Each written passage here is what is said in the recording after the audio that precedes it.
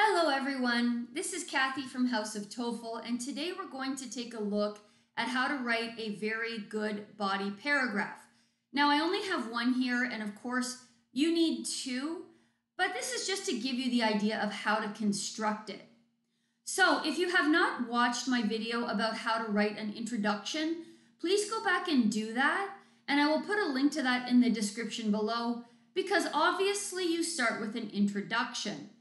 Now, let's look at my first sentence, and I'll tell you why this is a good sentence. I like to start with to begin with because many students start with first of all, and I feel like the ETS has seen that a lot. So I like to start with something unique. So I start with to begin with.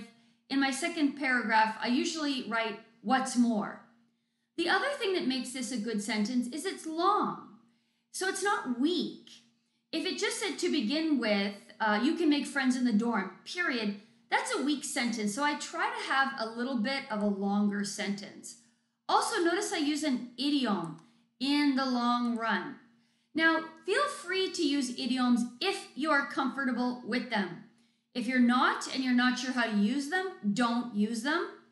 But if you're comfortable with them, you may use them. Now, in the long run just means over a long period of time. And since I'm comfortable with it, I can use it. Now, the second sentence is just there to actually make my first sentence a little bit stronger. Living in dorms gives students the opportunity to meet people outside of their major field of study who may become lifelong friends and allies.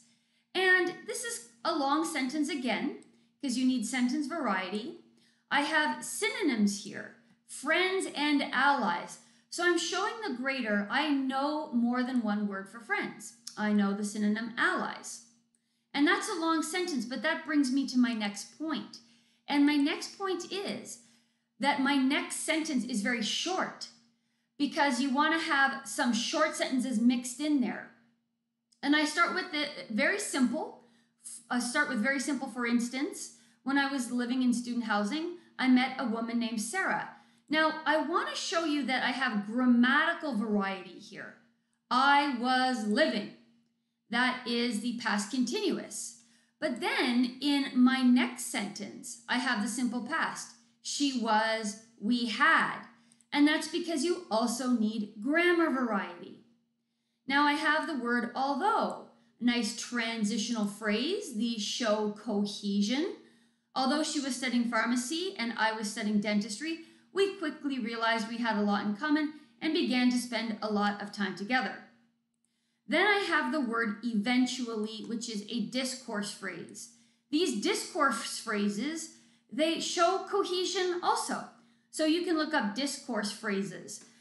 This is used to show the order that things occurred. Eventually we graduated and both got married, but we continue to be friends even today. When I needed a loan to buy my first home, I asked Sarah and she helped me out financially, providing me the money for a down payment. So I have some nice vocabulary here like financially, loan, down payment. You definitely want to vary your vocabulary, but at the same time, you can keep it simple. Don't try to use words that you're not comfortable with.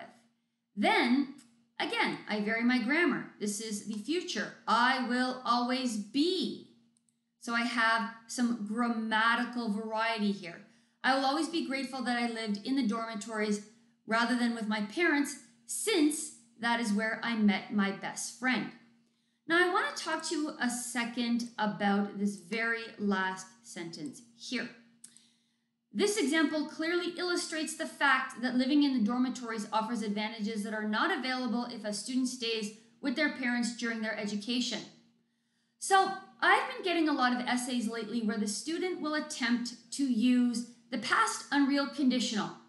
That means they will write something like, if I had not lived in the dorms, I would not have met my best friend Sarah and I would not have gotten a loan for my down payment. Now, there's nothing wrong with the past unreal conditional, but that's very advanced grammar. And out of every 10 essays I get that attempt to do that for the last sentence of their body paragraph, only about one student does it correctly. So I always have a rule of thumb That means a general rule. Keep it simple. It's better to keep it simple and get it right than overcomplicate it and get it wrong. So there's my body paragraph, and that's what makes a good body paragraph. You are very specific with your example. You have sentence variety. You have grammatical variety. The last sentence reflects back on your main prompt to show it's not tangential. You're still staying on the point. You're still making the point that dormitories are better living with your parents. You're not going off into another topic, so that brings it back to the thesis. But don't overcomplicate it. And that's how you write a good body paragraph. Okay, I'm Kathy from House of TOEFL. My website is www.houseoftoefl.com. Be sure to subscribe below. I've been making a lot of new videos lately, so just click that subscribe button and come to my website for much more of my content. And as always, good luck on your TOEFL test.